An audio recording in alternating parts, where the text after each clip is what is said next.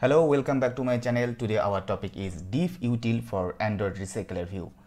DiffUtil basically a powerful and a smart way to update the items of Recyclerview. Before saying anything about DiffUtil, let's see what is the problem we are going to solve today. Have you ever faced any problem like you have a Recyclerview and that Recyclerview has a lot of list items, and when you scroll, suddenly the Recyclerview starts flickering. Sometimes it shows up a hiccup while scrolling.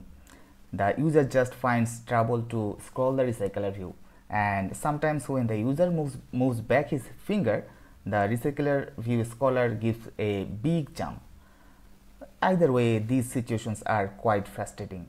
So this brings us to the question, how can we get rid of this flickering issue and provide a nice and smooth user experience of Recyclerview?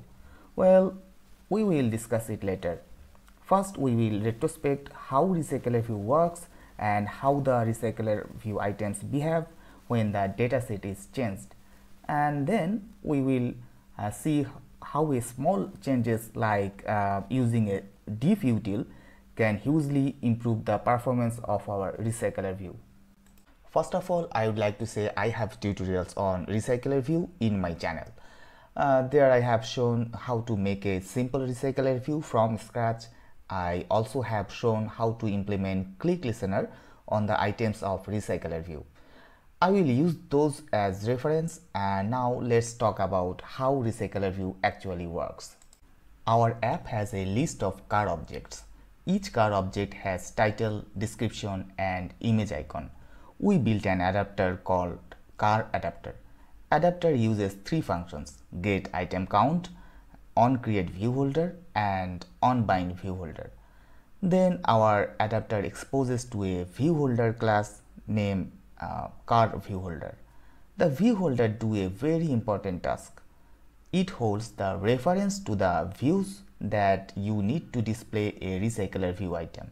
In our case, the car item. Recyclerview uses this view holder to keep track of things like the last position that the views were drawn and scrolling. After putting all together, Recyclerview uses a recycler adapter to draw a list of our objects. And you see that Recyclerview is working when you run the app on your phone or emulator.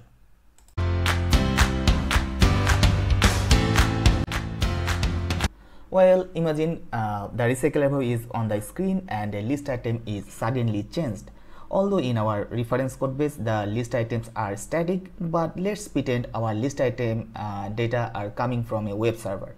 So the situation is a data item is changed while the Recyclerview is running on the screen. In that case, we use NotifyDatasetChanged function on our adapter to tell the Recyclerview that our data has been changed. But there is a problem with NotifyDatasetChanged. NotifyDatasetChanged tells Recyclerview that the entire list is potentially invalid.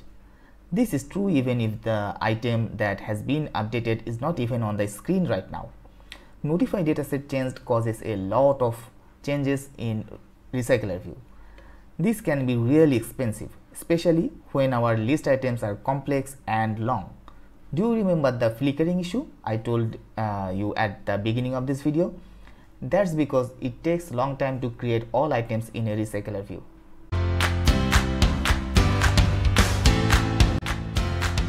Here comes DiffUtil as a savior. DiffUtil basically tells Recyclerview exactly what has been changed. Recyclerview can then be clearer and only draw the change needed to update any views that changed on screen. DiffUtil does this by calculating the differences between two lists. DiffUtil takes an old list and a new list and figures out what is different. It will find items that were added, removed, or modified. Once DiffUtil figured it out, Recyclerview can then update only those items. Because the Recyclerview only updates the changed items, it is much more efficient than drawing the entire list. Well, enough talk, let's jump into code and make our DiffUtil working.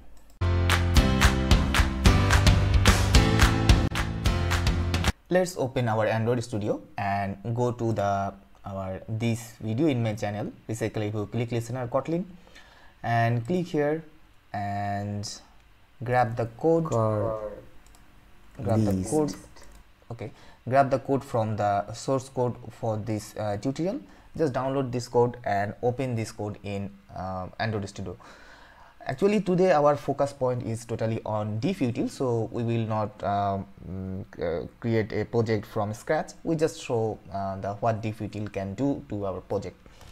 Okay, and first thing we do, we will run this app, and from emulator we can see there are a couple of car list. A Recyclerview who is showing some car data, and if we click there, we go to the detail activity. Okay, so now we add our DiffUtil in our card adapter. So we go to our card adapter. Just for a quick look, we already have the on our card item click listener and on create view holder and on bind view holder. So we will create a class name. First of all, DiffUtil has a class name item callback, which will differentiate the old list and new list, just I have said earlier. So first we create a class for that, and we create the class at the very end of this car adapter class. Okay, outside of the car adapter class.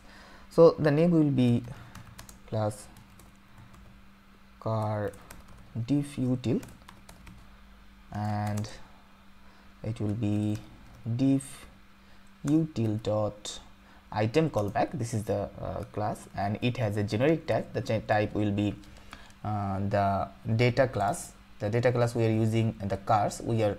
So it will be our argument.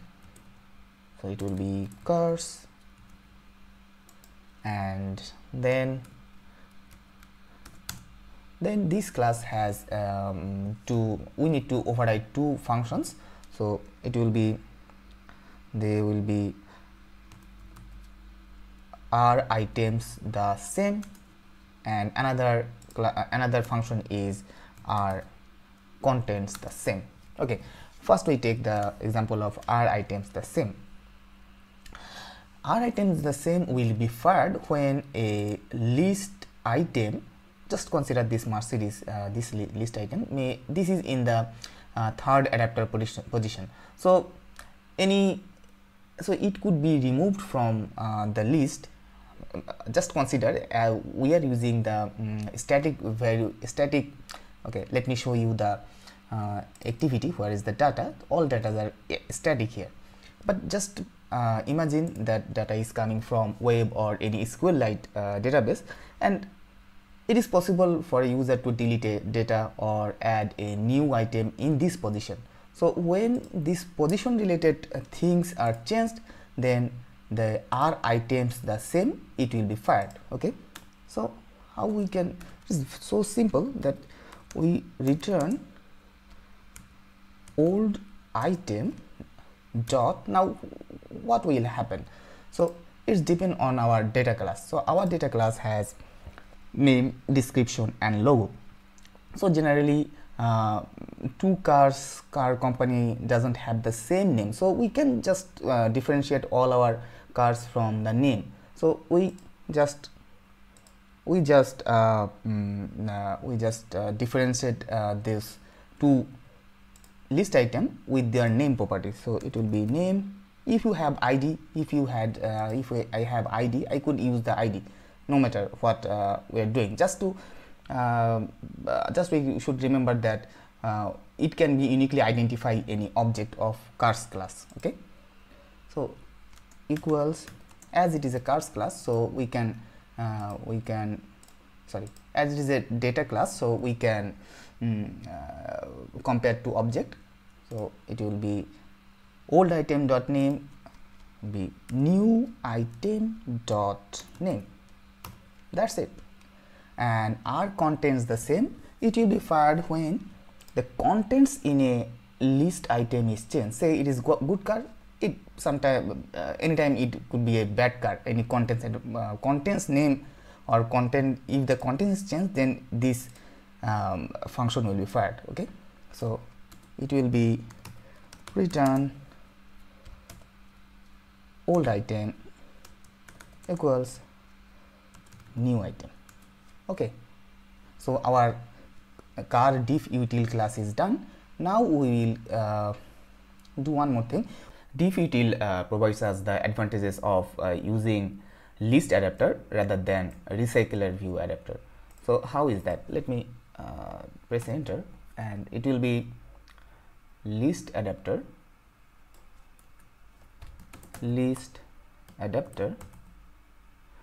By the way, list adapter is a subclass of adapter with some extra facilities. Okay, so list adapter, and it will take one more argument. It will be cars, the model class of our cars, and it will take another parameter as a constructor. The constructor will be the car DiffUtil class we just created. Okay, so just copy it and paste it inside the bracket.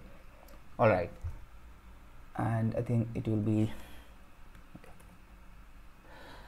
Then we do not need the get item count anymore. We just deleted it.